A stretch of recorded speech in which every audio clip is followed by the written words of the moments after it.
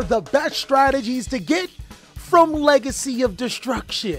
Big dog, I've comprised a tier list of every single strategy that got support in Legacy of Destruction, and also the hidden support that you didn't know about, to give you the lowdown on is it worth it, or are we coping yet? Coping is my best friend, chat, and I gotta tell you, if we coping, we 10 toes down. This deck is strong, just not against some of the others. Now, big dogs, this tier list is going to be a little bit different as we are only using the things from Legacy of Destruction, and we're going to be using a different value system that I will talk about in a second. But I really want to know if there's other types of tier lists you want to see. Let me know down below in the comment section. But also, there's some strategies that I missed. Let me know about those as well, and I'll be sure to include it on the next tier list. As you already know, buy the merch, and let's jump on in. Okay, big dogs, so the criteria for this tier list is simple. I will be ranking these strategies based on the probability on how successful they will be coming out of the gate, but I'll also be talking about the new support and what do I think about those particular cards. And another layer to add to this tier list is that where I put these cards is basically where I think you should invest. Best available to has potential are the strategies that are either incredibly good or strategies that can be really, really good into the game later on. I think for takes a really good pilot, you're gonna have to be a dedicated player of that strategy to be able to succeed. And with copium, you're not necessarily coping unless you think the strategy is gonna be tier 1 or anything. But these are the strategies I would reserve for people that maybe wanna have fun with these Yu-Gi-Oh strategies or don't care about the meta. And again, big dog, this is a full Legacy of Destruction set. Any strategy that I thought got support from that set is in here. Let's go ahead and start off with Ancient Gear. Big dogs, I am not coping when I tell you Ancient Gear is the best deck in the universe. It's Earth Machines, baby. Ancient Gear actually did get some cards that put it in the correct direction. I like that Ancient Gear Dark Golem not only allows you to get other Ancient Gear cards, it also can get you Gear Town, which allows your deck to be able to plow a ton of machine monsters to your side of the field. There's also Ancient Gear Commander and Ancient Gear Tanker. Both of these cards are really good at getting you additional summons, and Tanker even allows you to destroy your Gear Town to boost up your monsters. Overall, this deck is based on OT Kang, but unfortunately doesn't have a ridiculously strong going firstborn. Personally, I would put Ancient Gear at has potential. I think Earth Machine players are going to love that this version is going to have a little bit more direction and a lot more power to it to be able to break opponents' boards. Next, Archfiends technically did get support. Wace, the Lightsworn Archfiend, is an Archfiend. Konami, why you doing this to us? Personally, as a boomer, I remember when we had Archfiend cards like Terror King Archfiend. And even though the deck did change from its chest-like features, we still got Archfiend Emperor, the first Lord of Horror. Those cards, crazy. These cards, only Archfiend by name. I think that Archfiend is ridiculous, but not in a good way. I'm gonna go ahead and put it in copium. This strategy literally has received 0 support, but will continue to get Archfiend cards because it is a translation from Demon, and I guess it kind of fits. Centurion. Now, Centurion is going to be the first of 3 strategies we're going to be talking about from Valiant Smashers. If you guys haven't caught on to the Konami trend, Konami will release a deck build set introducing 3 different decks, and then later on give it some support inside of a main booster set that makes the strategy a lot stronger. Over the past few booster sets, they have made some decks incredibly good. Vanquish Soul, Pearly, and Rescue Ace were all part of that trend. And the cool thing about Centurion, unlike those other strategies that I mentioned, it has seen a little bit of success without its support. Now with Centurion Arcolia, it allows you to be able to play Dimension Shifter and place those cards back into your spell and trap card zone. Shifter good. Archfiend Calamity bad. I think because of this, as well as their new monster that allows you to summon itself to the field as a level 8, and their new spell card, it adds much needed consistency and monsters to the field. This strategy has potential to be really, really good. I guess you could say it's a new century for Centurion. I know I'm not funny, but I'm trying here. Chimera. Now, you won't see any new Chimera cards inside of Legacy of Destruction, but you will see a card called Nightmare Apprentice. This card adds much needed consistency for the Chimera strategy, as it allows you to be able to get illusion monsters from your deck to your hand. But that's not where the deck stops in support. Diabell's The Original Sin is another crazy card for the deck that forces your opponent to set cards before activating them, and then when they do, allows you to destroy cards on the field again. Holy crap, Chimera with another floodgate? Who would have thought? I wouldn't have. Now, there still are a few problems with Chimera, but I think that the future is bright with this strategy. I'm gonna put it in has potential. Keep in mind, anytime that we get illusion support, it's typically going to be Chimera support until we get more illusion support to branch out of the Chimera support. It's like what Psychic's Worm and Cybers were when they first came out, except Chimera has potential to be incredibly dangerous, extremely quick. Now, I just finished talking about Diabell's The Original Sin, which is holy mama. I know some people that would sin to get this card. I'm just saying. The Snake Eyes deck also gets Snake Eyes Diabell Star. This card places monsters that battles with it into the spell and trap card zone as continuous spells. It can also easily summon itself from the spell and trap card zone, giving Snake Eyes another dynamic. To be honest, Snake Eyes is still one of the most ridiculous decks in the game, and adding another dynamic, I'm gonna go ahead and say best available. What I wouldn't do is pay an arm and a leg for the new support for this strategy, but it's a nice little wrinkle that you can add, and it makes cards like Snake Eyes Dramatic Chase a lot stronger. I think it's an excellent move. Now, unfortunately, Dinos did get support. Dino Vader Duckus allows you to be able to summon this monster to the side of the field when there are 2 or more dinos on the field, and then allows you to tribute a level 4 or lower monster to summon a dino from your deck. Tribute! Konami, you had one job. Why did you say tribute instead of destroy? Are you trying to stop me from popping the baby? Dino Vader Duckus literally should not be considered a support. I'm gonna go ahead and put this in Copium. Now, dinos themselves would 100% be takes a good pilot, but if you think that this card is going to further dinos, no. You already need to be in a winning situation, 2 dinosaur monsters on the field, to summon this card, and then you have to lose cards to potentially gain cards. This is just not it. Earthbound did get support. Earthbound got a new Zoma the Spirit-like trap card, which allows you to summon it to your side of the field as a continuous monster. Since when has Earthbound ever did that? Yep, this is 100% Copium, guys. It's already bad enough that Earthbound is struggling as an archetype. This card absolutely does nothing to help the strategy. Moving on is going to be Goaty. Goaty got some secret support. Fishborg Harpooner is a new card from the set that reveals itself in another water monster. You summon one of them and you discard the other. This is amazing for Goaty as it makes the deck a lot more consistent, allowing you to summon your level 6 monsters with ease. I think that it's really good that they got a card like that, but I'm still gonna put it in takes a good pilot. The problem with Fishborg Harpooner is that it requires a lot of resources, and Fishborg Harpooner doesn't get you anything if it were to be discarded. That's huge in today's Yu-Gi-Oh! I think that this support is remotely in the right direction and does help with consistency, but unfortunately, in a format where you need as many cards as possible, this is counterproductive. Goblin Biker. Oh my god. I said that Goblin Biker was a stronger strategy. The good thing is that it is a really good, really cheap budget Yu-Gi-Oh! Deck. But in terms of support, it gets a new rank 3 monster that attacks directly, changes the battle position of a monster, or negates its attack.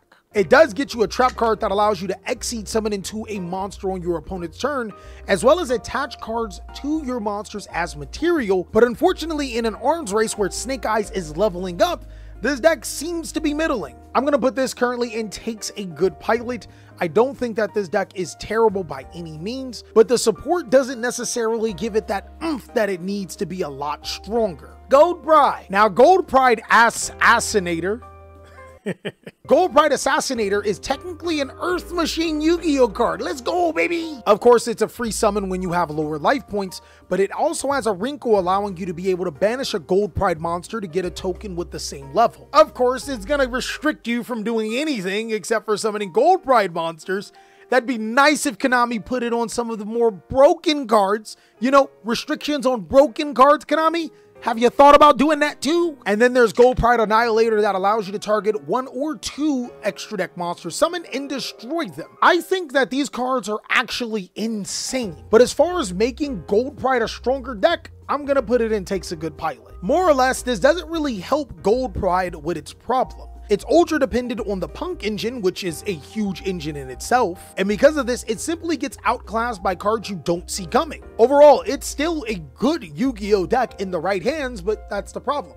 Right hand. Holy, Gold Pride is now all state, guys. Ashen. Ooh. Currently, at the time of making this video, we only know one thing about Ashen, the new fusion monster. The new Ashen fusion monster can't be destroyed by card effects. Also, your opponent can't target it with monster effects. And then if it's fusion summoned, you can destroy all spell and trap cards on your opponent's side of the field. Also, if your opponent activates an effect on the field, you can send an Ashen card to the graveyard to be able to destroy that card. Guys, I was completely hyped when I seen this card until I realized it requires 3 monsters. And granted, the field spell can turn your opponent's monsters into pyro, meaning that cards like super polymerization become crazy. What are the odds of that actually happening? Ashen is literally right here for me. We don't know the rest of the support, so I can't judge it harshly. I think that if the support does go in the correct way, this is a strategy that has a ton of potential. Ashen could be a natural counter to Snake Eyes. It also can be a deck that we all forget about, like the other TCG exclusives. Hey guys, y'all remember Warrock?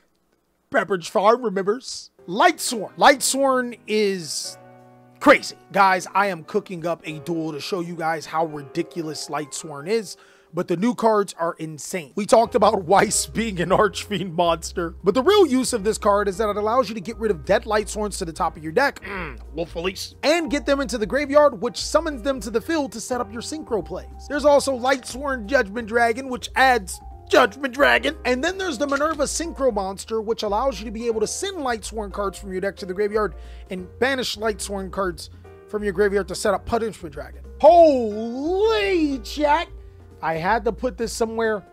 I think it's one of the best available. Now, this may be a bold take, but Lightsworn seems to have all of the tools that it needs to be able to genuinely compete. I do worry a little bit about cards like Bestials or even Hand Traps at times, but come on, guys, it's a boomer. Let me live in it. Lightsworn could be crazy good, especially with all the different variants you can play. Melodious. Some people thought that I was sleeping on Melodious. No, I know all about the 1-card combos that this deck has. I also know that it can summon a monster that's essentially a DD Crow for multiple monsters in your opponent's graveyard. I know that the new cards help a ton with consistency, are not once per turn, and its new fusion monsters are crazy. I think that this deck is really good. While it doesn't put up any natural negates, it plays through a lot of hand traps. And to be honest, this may be one of the best pendulum decks since Super Heavy Samurai. It has that much potential. Melodious is the exact mix of what I would call a very strong but also incredibly balanced deck. I really wish that Konami did this, where they made strategies that are really powerful but not overbearing. Memento. Chat, is it just me or do you think of Mentos every time you hear this strategy? Memento is the other strategy from Legacy of Destruction that did get support. It is a strategy with tons of coolness to it. I mean, anytime they retrain Wretched of the Attic and Trihorn Dragon into monsters, you got my vote of approval. Unfortunately, this deck's copium. Nib, my friend. That's why it's copium. I think Mementos have a greater chance than competing than the third strategy we'll talk about from Valiant Smashers, but overall, this deck is way too fragile, and the support doesn't help it enough. Now, Mermail does technically get support from that Fishborg Harpooner. It allows you to be able to discard a card like Mermail Abyss Gun to summon Megalo. Bro, let me cook. You summon the Megalo, you make Draco Sack, you get 2 tokens, and you do what Kashtira does with less cards, with a Draco Sack and 2 tokens. I'm going to go ahead and put this deck into copium for now. I think one thing that we have to remember is that we just got our Fire King structure deck, so there is a potential that we get the Atlantean structure deck.